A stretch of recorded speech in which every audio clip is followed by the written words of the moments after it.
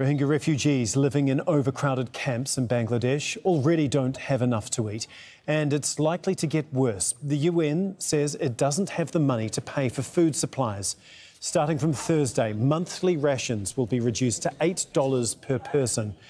The UN says it needs $56 million to help Rohingya in Bangladesh. The government is hosting more than 1 million of the minority Muslims who fled persecution in Myanmar. It says the international community isn't doing enough to help. Wai Wai Nu is a Rohingya rights activist and she joins us now from Washington, D.C. Thank you very much for being on this News Hour. I guess, first of all, can you just explain, what does $8 a month get you? I mean, just how tight is that? Thank you very much.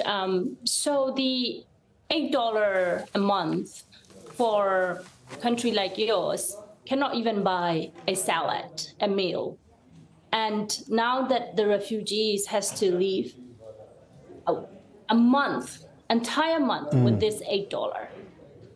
And this is in the situations where refugees are already extremely at risk of malnutrition, scabies, and other preventable illnesses caused by the food security.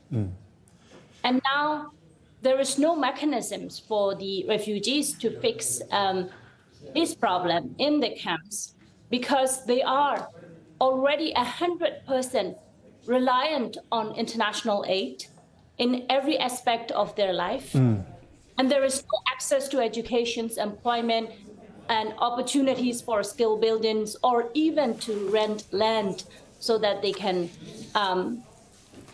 make their living. Yeah, we know that this isn't, sorry to interrupt, we know that this isn't the first cut. It may very well not be the last. I mean, what happens if there are more cutbacks to the food? So what will happen is that it will just increase, it will just put them in a greater risk of protections and safety.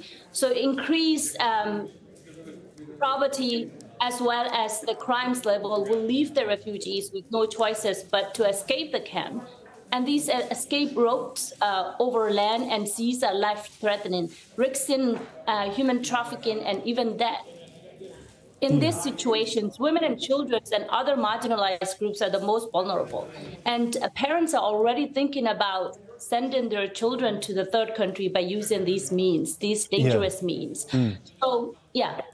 Ultimately, it is essential that the international community take a comprehensive action to resolve this crisis.